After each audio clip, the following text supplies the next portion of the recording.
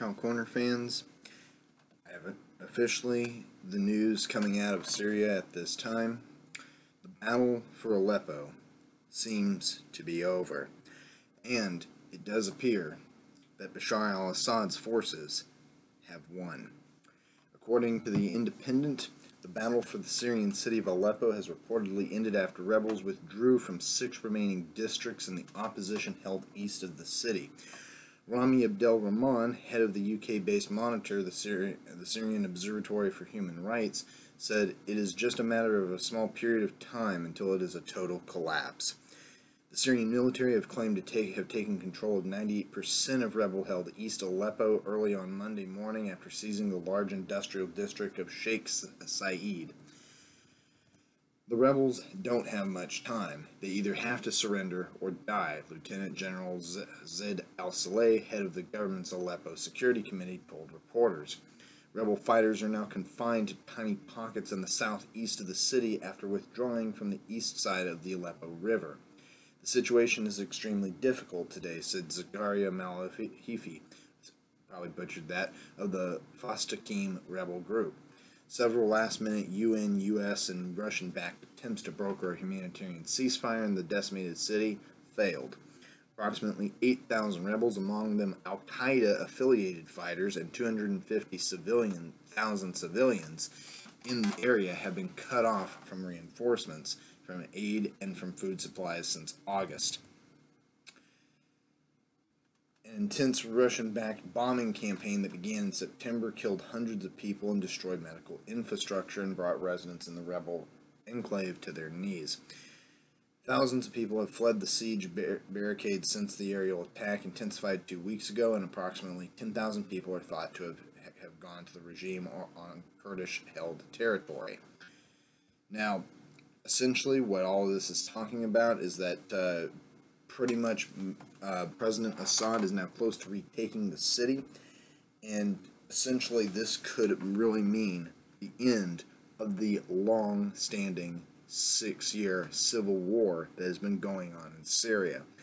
Now, as you may recall, the so-called rebels of Syria, which were US-backed, and most of them al-Nusra Front, al-Qaeda, and even the spawning of some of the ISIS fighters, were essentially the people fighting to essentially overthrow the Assad regime, to essentially have their own so-called rebel spring, or Arab Spring. You know, they were trying to give some people this false narrative that they were somehow going to be like, you know, the Egyptian Revolution, or the Tunisian one, or even to a lesser and more failed extent, Libya. In fact, I think Libya would have been a more accurate scenario of what would have happened. But ultimately, the rebels have failed. And now, it does appear that President Assad will stay in power, at least for the time being. Now, I've said in the past that I do not necessarily support the Assad regime. He is by no means a socialist. He is by no means any sort of communist, Marxist, or anything of the sort. The man, quite frankly, if anything, is a syncretic despot, but if anything else, he is the best choice to currently stay and govern Syria. If we end by looking at the real analysis, if the rebels had won, if the rebels had any sake, any organization, any real way of overthrowing him, it would be a power vacuum that we saw just like Libya. Syria would become a failed state, and currently with the state of affairs going on in that region, not exactly a gamble you want to be throwing the dice on. Essentially, you've got al-Nusra Front, al-Qaeda, ISIS, and it would just basically be infighting between terrorist groups. So essentially, Syria would become an anarchic, you know, it would be a failed state. It would essentially become pretty much a anarcho-terrorist state. And that's not what Syria needs. Again, though, does that say that Assad is the best choice? No.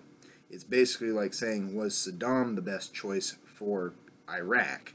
No. But frankly, Saddam should have been left alone, because the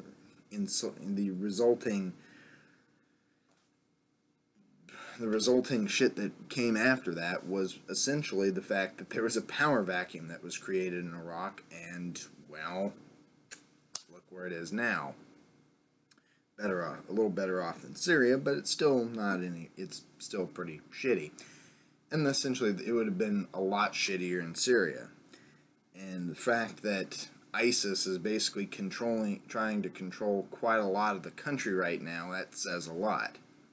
Now, while the Syrian civil war itself, the battle with the rebels of Syria, may essentially be over, it does not take away from the fact that Syria still has to contend with the threats of ISIS and certain terrorist groups. But for right now, this U.S.-backed coalition seems to be basically at its end, at its knees. Its little 15 minutes of fame that drug on too long is over. So, not offering any congratulations, not really saying any sort of method of support, but I do have to say that I am glad that at least this phase of fighting is over. And now, Mr. Assad must contend with more trivial matters that should have been dealt with a long time ago. It is also important to note that this same group of people that the U.S. is basically supporting is the same group that basically has spawned a lot of these, fractured groups like Al-Nusra Front and ISIS. The U.S. has repeatedly said on numerous occasions that it is fighting this war on terrorism, that it is fighting against ISIS and Al-Nusra Front and Al-Qaeda. But by essentially supporting the rebels, you are essentially supporting the terrorists. You are essentially supporting you're supporting ISIS. Indirectly, but you're supporting ISIS. The fact that the U.S. gave guns and weaponry to the rebels, not knowing who it was going to fall into, because let's be honest, the U.S. has this policy of basically, acting first and asking questions later. Does that on a lot of occasions. The point is that it was giving weaponry to the rebels, not knowing who it was going to, and then they're shocked that, ISIS now is armed and is continuing to remain resistant. Of course they're going to be resistant. They have U.S. weaponry. And of course they can't defeat the terrorists in Iraq and Afghanistan because they gave them that weaponry.